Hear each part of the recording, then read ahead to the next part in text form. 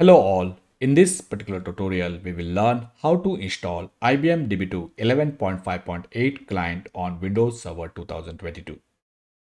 You will ask, why do we need to have a client? Most of the time, the application server is not the same as the database server. An application server needs to connect to the DB2 database hosted on a different server, and that's where the client package comes into the picture. The client package, the DB2 client, allows the application server to communicate to the DB2 database hosted on a different database server. The steps mentioned here are done on Windows Server 2022. However, these particular steps will work on Windows 10, Windows 2016, and Windows 2019, 2022 as you would like. Now, before we set up the client, we need to do some changes at the DB2 database server for the DB2 instance to communicate to the it should be able to communicate to the client. So we need to make sure that it is listening. And to do that, we need to update two parameters. One is the database manager config parameter called service name, and another is the registry parameter called db2com. We need to set the service name to the port value and db2com to TCP IP value TCP IP using the db2 set command. Once this is done, to make sure that these particular parameters are effective, we should be starting and stopping. So we'll stop and start the db2 instance using db2 stop followed by db2 start. Once this is done, our database instance, so these are the steps at the database server. These are the only steps that you need to do. This is one-time configuration. Once you have done this, then the database instance is ready to accept the connections from the client. You can safely log off from the database server, and rest of the steps are on the client machine. So what we need is we need to download the DB2 client from IBM website. It's this particular package. You have to have an IBM ID. If you don't have one, sign up using your personal email account or work email account to download the DB2 client. Once the DB2 client is downloaded, unzip that particular software and then use the setup.exe. You will find that wherever you have unzipped that particular software, you will find a setup.exe. Use the setup.exe to install the DB2 client. All good. So at this moment, the client is installed. We are now ready to connect to our database instance. And first thing that we need to do is we need to use the command catalog TCP IP node to catalog the node. Then we need to catalog the database using catalog database command. Then we need to refresh the directory cache using terminate command. And then we should be able to, and if all of this is successful, if there are no errors, then you should be able to connect to the database using connect to statement. Let's look at these particular steps in detail. So these are the steps at the database server level. These are the only steps at the server level where I mentioned that you need to change the two parameters, service name and db2com. Service name is the port value. So I'm here using 50001. Use the port which is not used on that particular server, and as per your organization standards, use the port for the DB2 instance. Then we will tell DB2 that we want to use the TCP IP as the communication protocol. So db2com is equal to TCP IP. Once you have set these values, stop and start the instance. This is the work that we have to do at the main database server. Once this is done, you are okay to log off from your main database server. Go to your client. Now, first thing that we need to do is we need to download the client. So once you have downloaded the client, unzip the client. And under that, you will find a utility called setup.exe. Use that particular utility setup.exe to install the DB2 client.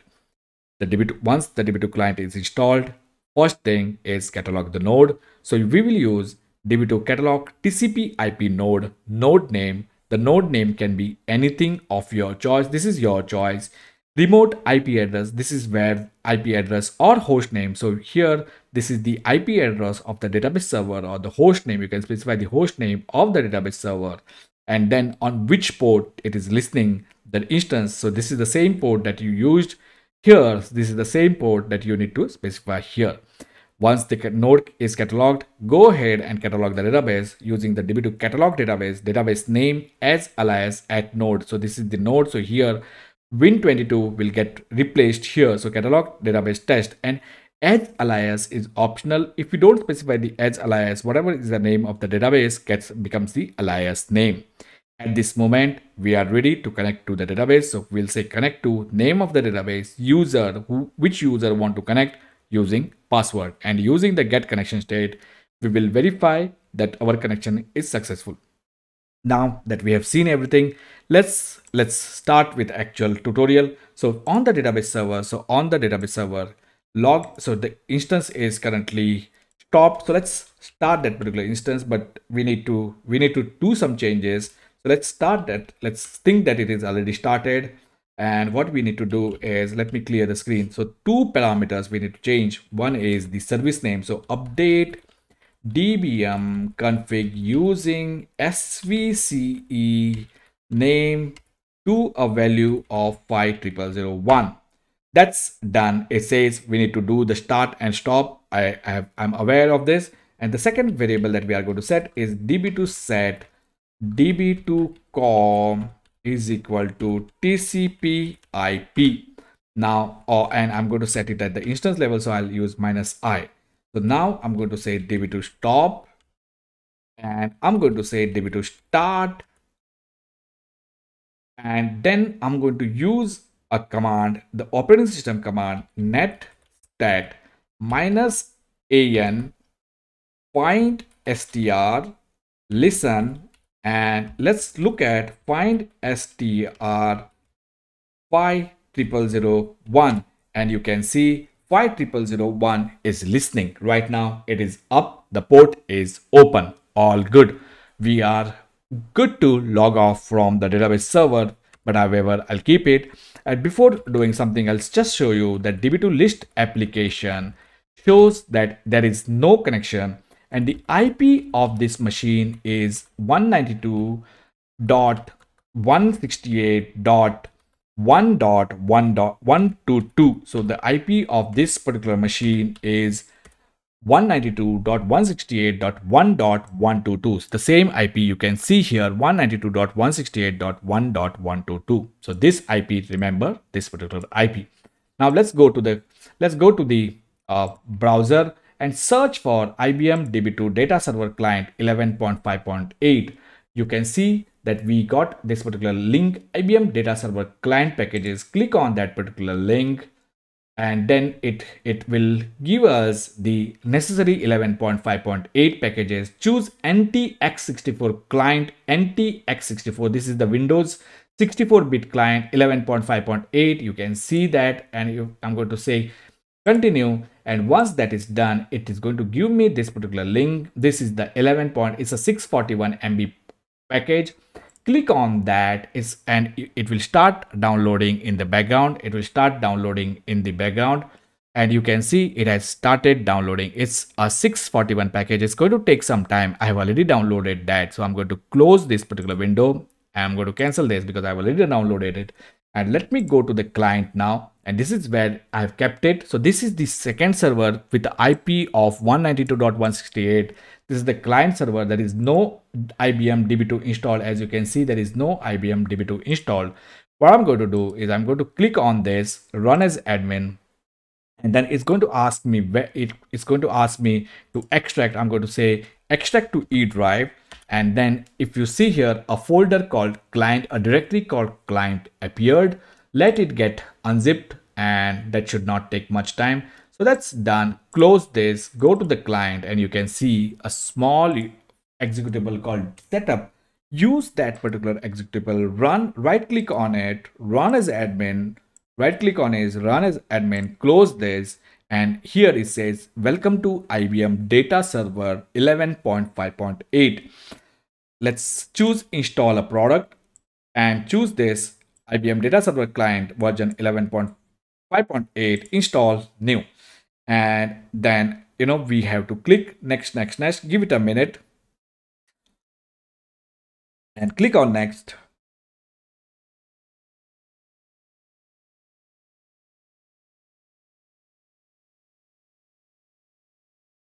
I accept. Click on next. Typical compact custom based on, compact means the minimal, custom means You can choose the feature. Typical means based on what IBM thinks are the most important components it will install. I'll choose typical. Install, just save the response file, or install and save the response file. I'll go with this particular option, the default option. Where you want to install the DB2 client, we are okay. Program files, IBM SQL lib, we are okay with that. Click on next. If you want to enable the operating system security, you can enable based on your organization standards. If you don't want to enable, it's fine. I'm going to uncheck it, but again, in your organization standards, make sure you enable it. Click on next.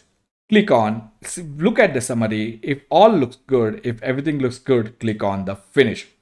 And if all goes good, so you can see there is no IBM DB2 package. Once the client is installed, which is going to take some time, once the client is installed, we should be able to see an IBM DB2 package here.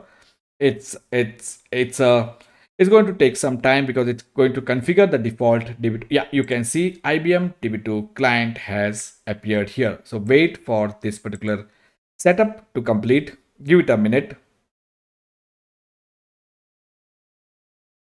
And is now configured. So that's good. Configuring the default DB2 copy. Just give it a minute. Otherwise, let me pause this. And that looks good. Remember one thing that I mentioned, that try to disable the antivirus before installing it. Antivirus might sometime interfere with the installation process. So if you have antivirus running on your servers, disable it for the time being before the install. Once the install is complete, you can re-enable that. So now that the setup is complete, you can see the setup is complete. Click on next, click on finish. All good. So now I'm going to close this and launch IBM DB2 command window administrator. And what I'm going to do is, for you to see clearly, because I can't see this clearly, I'm going to make a font a little bit bigger so that, okay, so that looks good. And I'm going to clean this. And what I'm going to do is I'm going to say DB2 get instance. A client automatically, an instance called DB2 gets created. If I show you DB2 LICM-L, you can see it's an IBM data server client, DB2 client 11.5. And if I run DB2 level, this particular version is 11.5.8, all good. Now what we need to do is we need to establish the connectivity. There are two commands that we need to run. One is catalog node and one is catalog the database. First, before cataloging the node, let's look at if there is any node on our machine. List node directory is the command to look at the node. This should show empty. The node directory cannot be found because we have not cataloged any node. So let's go ahead and say DB2 catalog TCP IP node, give whatever name you want. So let's say Win22 remote, give the IP address of your database server, which is 192.168.1.122. Remember, the IP address of this machine is 123. I'll show it to you. So if I open another command prompt and if I run ipconfig, and if I run find str IPv4, you can see this particular machine has got IP of 123 and we are trying to connect to a database server hosted on 122. So, and then server is nothing but the port number, which is 50001. Now let's run the DB2 list node directory once again, and you can see the node directory cannot be found. The same command gives us one node which is Win92. There is one node with a TCP IP protocol trying to communicate with 122 at port 50001. All good. Now it's let me clear the screen. Now it's time to catalog the database. So before cataloging, I'll say list database directory. And this particular command is exactly same as list DB directory. Both are exactly same. So you can see that I do not have a database directory or a DB directory. So what we'll do is we'll say catalog database test, and which node is at node, and the node name that we used to catalog the node was Win22. That's done. Run the DB2 list database directory, and you can see now this particular command is giving us that there is one database called test. It's a remote database. It's not on this machine. It's a remote database. All good. Now what I'm going to do is I'm going to go back to the main server and run DB2 list applications. No data was returned. No data was returned by the database system monitor. Go to the client. Let's say DB2 connect to test user DB2 admin using the password of DB2 admin. There's a spelling mistake here. Let me correct it. And if and looks like it is connected, but and let me do something. Let me reset this particular connection. And I'm going to do something. I'm going to show DB2 get. I'm going to show you DB2 get connection state. It says connectable and unconnected. Now let me run the DB2 connect to name of the database user DB2 admin using the password of this particular user. Enter. And once that is done, let's see the DB2 get connection state. Let's run that particular command. And now here we said unconnected. Now it says I'm connected at this particular box on this particular port on and to this database. And let's go back to our main database server. And if I now run the DB2 list application, if I run the DB2 list application, we should be able to see one connection, and that connection is coming from 123. Remember, the IP of this is 122. So 123 is making a connection to our database server. So with that, we have successfully enabled our client to communicate to the database server. The steps were pretty simple. We have to do some changes at the database server service name and db2com. That's the one time. And then all that we need to do is install the client, catalog the node, catalog the database, terminate and connect. That's all that we need to do. Thank you for watching. See you in next tutorial. In this particular tutorial, you learned how to install IBM DB2 11.5.8 client on Windows Server 2022. The steps mentioned here will work on Windows Server 2016, Windows Server 2019, Windows Server 2022. They will also work on Windows 10. I do not know whether the 11.5.8 is supported on Windows 2012. Windows 2012 is officially out of support from Microsoft. If you are still using it, it's better to upgrade to the either Windows 2016, 2019 or 2022. I hope this tutorial was useful. Thank you for watching. If you find the channel interesting, if you find the content interesting, do hit the subscribe button and see you in next tutorial. Bye bye.